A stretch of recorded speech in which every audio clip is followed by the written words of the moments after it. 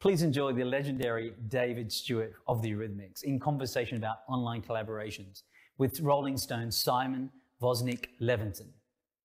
Should be a cool session, man. Can't wait.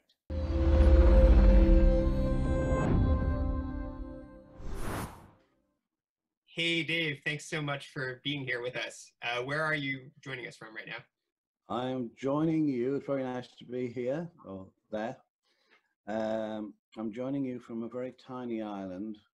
It's only half a mile wide, 2 miles long, and hoping and praying the internet connection stays on, because this little island, it goes on and off all the time, and various other things go on and off all the time. And I've been here for about 2.5 months, 3 months, and actually doing quite a lot of recording and working with people in different parts of the world, which is something that we obviously have to do. Fortunately, I've done that quite a few times, especially with Thomas Lindsay, who we have a record out right now. But that was because Thomas is somebody who doesn't like to leave his little town in Louisiana, and the few times he did, hit 5 in the morning, was back at the airport to get the plane back. So well, that was fine with me, because it was an interesting thing, just getting little snippets of him singing in thin air, you know, a cappella, and working out what music to make behind it, but always within the kind of blues vernacular, you know. But going back through the years, obviously, I'm usually with the person, with a person at least. So it's a very odd time. But I mean, I put all music aside and everything, and thinking about the time we're in generally, you know. I don't know if this is, I think it might be coming out next week, or this is next week to people who think we're not doing it this week. The time we're in makes myself, and probably everybody else, just wonder what the new normal is going to be. And I think it's up to people, cultural engineers or whatever you want to call them, to start carving out their idea of that new normal. Yes, I think many people would say that this is a time when the world needs art and needs music in some ways more than ever. Would you agree with that? I agree with that, but I also think we need to think about local, you know, to sustain. So what has been forgotten over the years, and I remember after the war, my father and most men with families in England were given what's called an allotment, which is a small piece of land, tiny, but enough to grow vegetables and stuff for the family. And, you know, if you think about, at one point, I think 80% of planes were grounded. And where were they grounded? You know, because they take up so much space, and how will they, do we even want to start again the total, you know, annihilation of the planet by so much carbon emissions? And so, you know, there's just so much stuff that you could sort of alter slightly in your life, make a massive difference. And one of the things is just thinking local. So it's obviously easy to think local on this little island, because you can walk to, you know, everybody, and you can walk anywhere. And, you know, great guy, cool. I won't say people's names, but, you know, he'll throw some arugula over the wall, or some sweet potatoes or something, and there's somebody fishing down the road. For a lot of people in inner cities and those kind of areas, very crowded areas, more sort of geared towards working, you know, for a corporation and so forth, I think, you know, those kind of people obviously have to think about, well, let's stay at home and work if I can. You know, I mean, people have been doing it. Lots of the companies have not fallen down. because most of the stuff they were doing were like this: Zoom calls, emails, and keeping things going. The trouble is, a lot of people forget about everything that they order, whether it's on Amazon or anywhere. Some guy is in a truck somewhere, and like, never mind whether there's a pandemic or anything, people still go, "Hey, where's my Amazon? It's late," you know, and it's like, hell yeah. Yes, it's a new world that I think we're all adjusting to, and that some people have more adjusting to do in terms of understanding the reality we live in, right? Yeah. Do you want to talk about, just as for you as a creative artist, as a musician, what's it like trying to create, come up with ideas, come up with inspiration in a socially distanced era? Well, I've in a way been going local myself. So yesterday I was recording a trombone player and a trumpet player from the island who usually play in a thing called junkanoo. It's a certain way of playing, which I love, and slightly like a New Orleans funeral march or something like that. And I've been recording them and mixing it up with very sort of dub kind of, you know, sounds, and creating something that I'm writing. It's kind of like a Netflix or a Hulu type of series set in the Midlands in Britain in the Jamaican community. So I've been making music for that. And at the same time, Thomas Lindsay and I call ourselves Stuart Lindsay. I've been making homemade iPhone sort of filmed videos. We're doing one for every song on the album. So there's 9 songs on the album. And tying them together somehow, because he's on his own in the middle of Louisiana. So yeah, I've been working with some local musicians, and then I've been recording amazing singer in Britain, Beverly Knight. She's called Soul Singer, for this thing I was describing, you know, this series. But she's been in London, and then my engineer that works here, Neil, he went home to visit his mom about 3 months ago, and thinking he was going to come back, about a bit more than that. And while he was in Florida, he caught the virus. So he thinks he might have caught it in CBS when he went to get something for his mom. And of course, it was kind of a weird situation, because he went there to sort of, because his stepmom actually help her, but you can't go near her. So he's been in sort of isolation, and it's took a long time for it to go away. He sometimes feels better and does something, and then he has 102 degrees fever in the night again. And so, but he's been doing some stuff. And then my great friend Ula Romo, who was the drummer in Eurythmics for a while, has been mixing things in Switzerland. And a drummer called Randy Cook has been playing drums for me in Los Angeles. And all these files are sort of flying about and eventually come to rest to be mixed, you know. I always actually, all the way through Eurythmics' career, I liked not recording in a normal way. So, you know, we might be recording in a picture framing factory, when in the eaves of a picture framing factory, when we were doing Sweet Dreams. Then we recorded in a sort of disused church. But even when we got really successful, I said, let's record in a youth club on the outskirts of Paris, in the suburbs, you know. And we had a room not very big, and we made, you know, Would I Lie to You and you know, songs there. So I like, a bit like Brian Eno, I suppose, I'm more interested in the atmosphere and the situation and what's going on, as opposed to being in a padded cell and just trying to write a hit. I'm just sort of, I have to feel something, but not just in the playing of something. I have to feel something about where we are.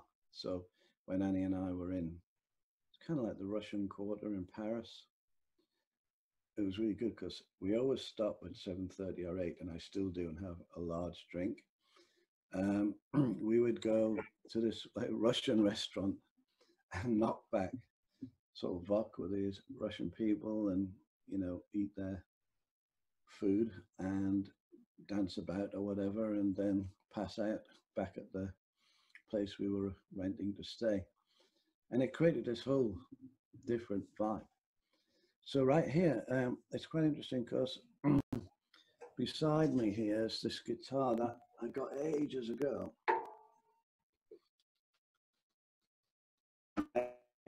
Night, it's called Dobro guitar, and sounds different to.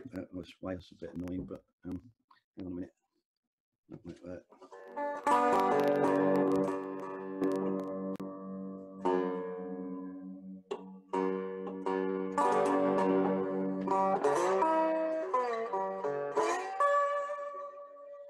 So most people associate and recognize it obviously with early blues music.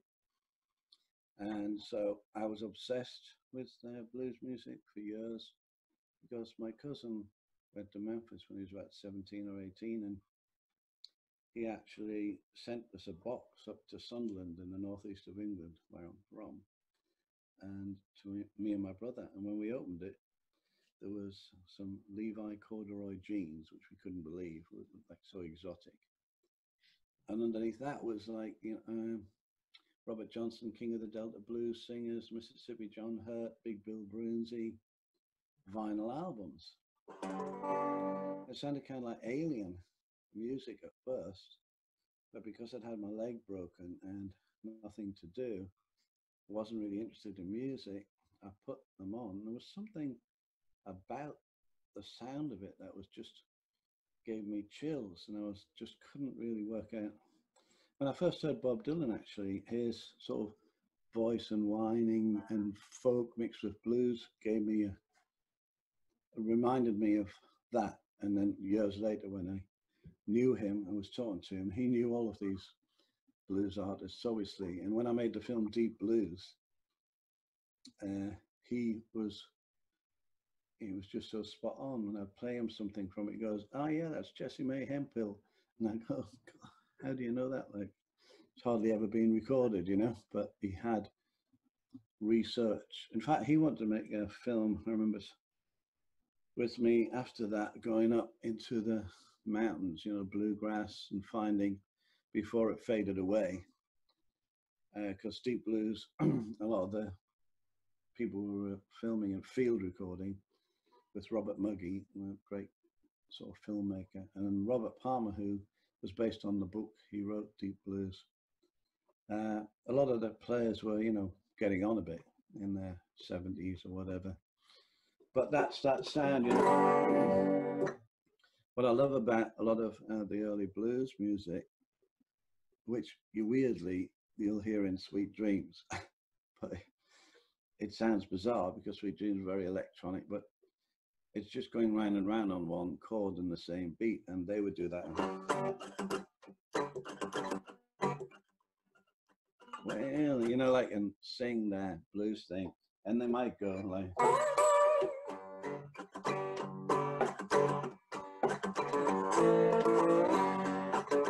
But basically, it's the same chord with little interspersed kind of dialogue on the guitar. And R.L. Burnside does this great one called Jumper on the Line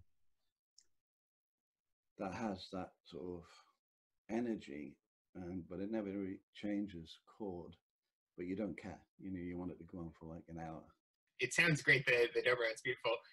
It's interesting you mentioned those great early blues artists, because many of them, they weren't recording in luxurious recording studios either, right? They were making do with the circumstances. Exactly, yeah. Out there. Do you think there's a lesson to be kind of gleaned there? Yeah, no, they weren't. Well, either they weren't recording at all, or some guy arrived, an enthusiast, one guy in particular, and he would have a microphone, and they'd be in a really messed up, cheap hotel room, or outside somewhere. And I really think it's amazing that when people do that, and they capture stuff in almost like needed for the Smithsonian Archive or something, the roots of things. Actually, a friend of mine called Michael Apted, he made a series called 7 Up. I don't know if you've seen any of it. And then somebody at 14, 21, 28. It's really fascinating to watch. You know, kids talking about their dreams and aspirations. You see them at 14. Some of them have got in trouble. Some of them are studying, whatever. 20, you know, somebody might be in jail. Other person's at university. And then how their lives change and interweave, and you know, nothing. Now it's right up to 60 or something like that, maybe. But anyway, how music has gone through these transitions, sorry, is interesting for me, because even though, you know, we went through every kind of variation of death metal to absolute pop to whatever. Now, I can always hear some kind of blues in it, you know, it's like cooking, and there's one ingredient that might always be going through whatever, you know, in whatever country. They have some variant of an ingredient. And for me, that ingredient is blues in Indian music, African music, high life, whatever you know, dubstep, reggae music, whatever. I particularly hear a certain kind of blues, and to me, it's kind of linked in a way to some kind of voodoo or gree-gree or whatever you want to call it, like Dr. John, you know, Night Tripper album, or Leon Russell, or going all the way through to today. I mean, just last week I was writing on a Zoom like this with Gary Clark Jr., you know, and obviously he's an amazing blues artist and very important right now with his last album particularly. You know, he kind of said most of the stuff that is happening now. As he said the other day, look, you know, he's like 6'4" black man, like seems like a huge threat. He's just crossing the road or whatever, and he's always like looking over his shoulder, you know. So but anyway, I hear the blues and the influence of the blues, and going all the way back to the roots of African Indian music. I hear it throughout all music, unless it's some kind of, I don't know, Disney type pop music that has lost. And then, you know, it's like candy floss and you can't hear anything.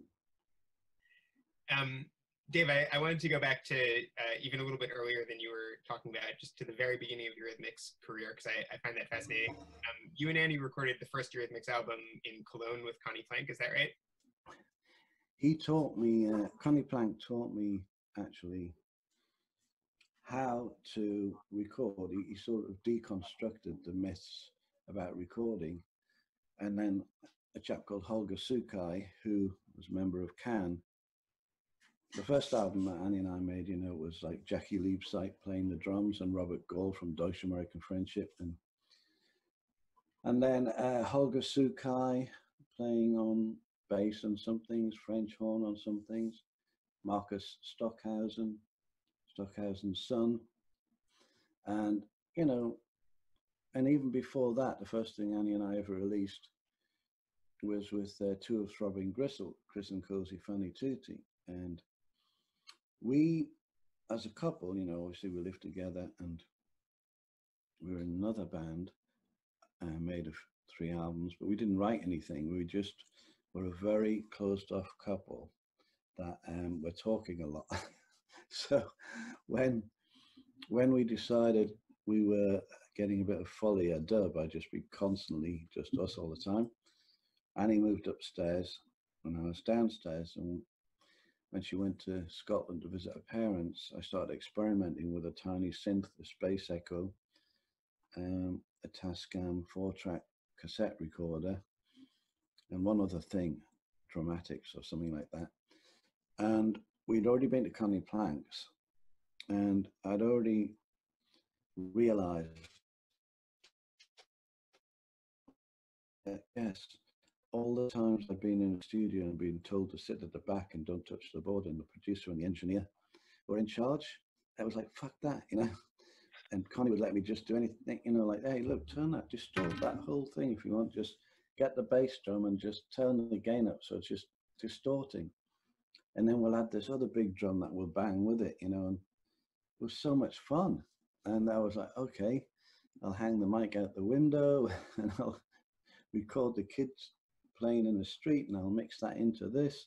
I'll go down Camden Town tube station and record the squeal of the train wheels and mix it with a slide guitar, which is on the Sweet Dreams album on a track called This City Never Sleeps. And I just started to follow their non-rules, kind of there are no rules. And that has opened up my world and life to many things, you know. And sometimes I'm with people and it shocks them, like, what? Like, you know, in a recording session, and then they like it too, you know, like they've been told you have to do it like this, you have to do it like that. Now, fuck it, no, if you want to sing outside, you know, if you want to, you know, whatever. Oh, you want to play the bass through a wah-wah pedal, great, you know. Another fantastic time I had recording actually was making my album Greetings from the Gutter. And I decided to play with Bootsy Collins, Bernie Worrell, and Jerome Bigfoot Braley, which was basically P-Funk's rhythm section. And Bernie Worrell, amazing keyboard player, you know, played with Talking Heads, but I can't even explain how brilliant he was. He didn't really know what he was doing, but it didn't matter because it was just everything sounded great. And unfortunately he passed away. But that was so much fun because I was in Electric Lady Studios. And what happens to me is, I think once you create this atmosphere of anything can happen, it's quite exciting. People want to pop in. So Lou Reed was living around the corner. He would come in for a bit. And he ended up, I asked him, did he want to play a guitar solo? He's like, nobody ever asked me to play a guitar solo. Yeah. So, you know, he's obsessed with all the, you know, the sounds and the distortion. He went home and he was messing around for ages, and I went to see him and he had a setup that was totally like fuzzed out.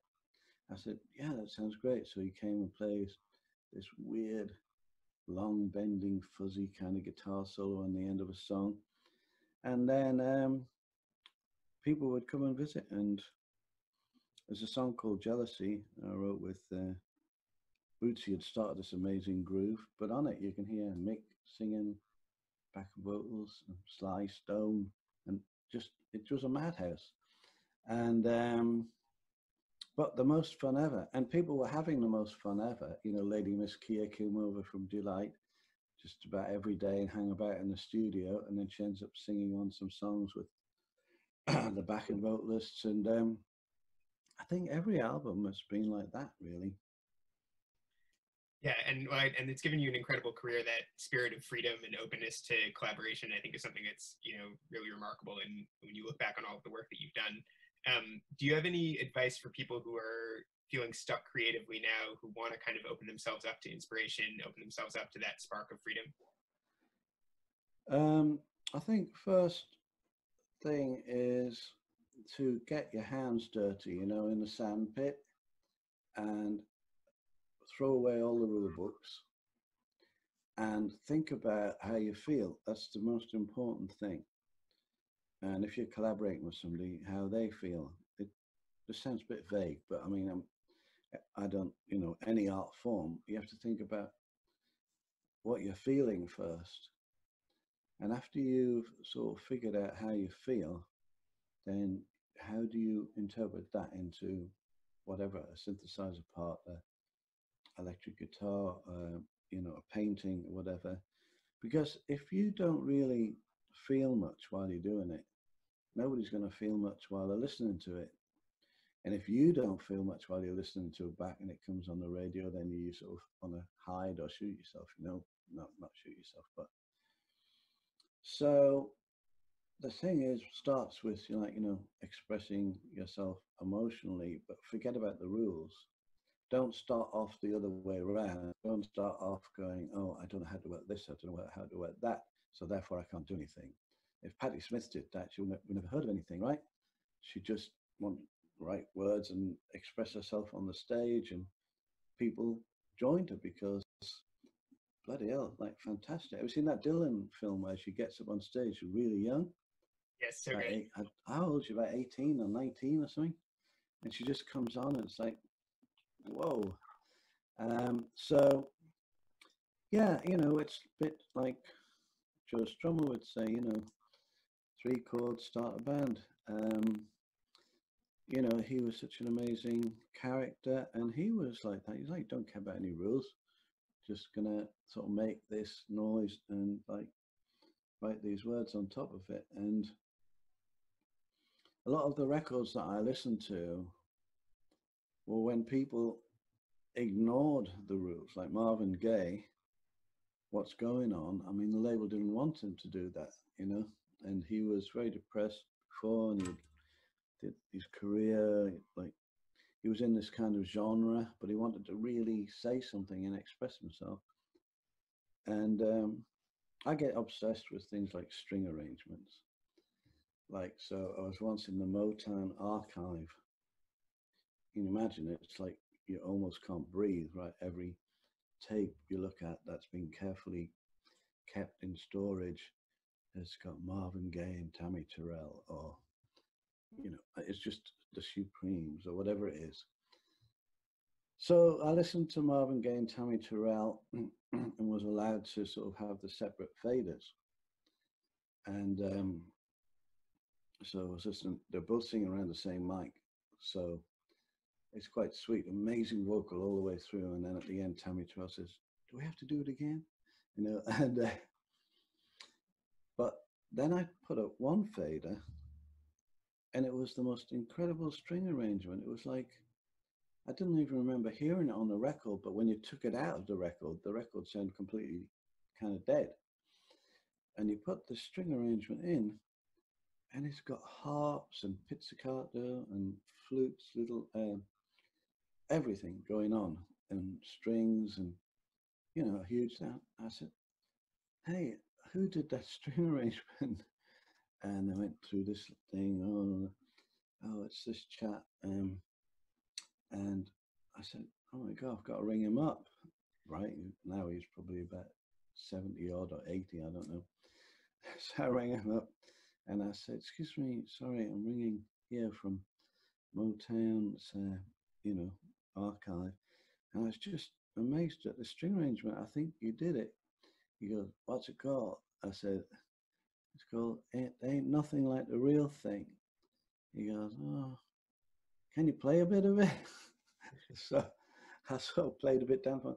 He goes, oh yeah, I remember that one, you know. But I'm like, God, like genius, you know. Dave, I love that story. I'm afraid we're reaching the end of our time here, but this has been a great conversation. It's amazing to hear all these stories and to hear from you, a person who's so sort of open to inspiration and creativity. I love it. Dave, thank you so much for joining us here at Advertising Week JPAC. We're all looking forward to hearing your next collaborations and the music that comes out of this time from you. Thank you so much. Nice talking to you.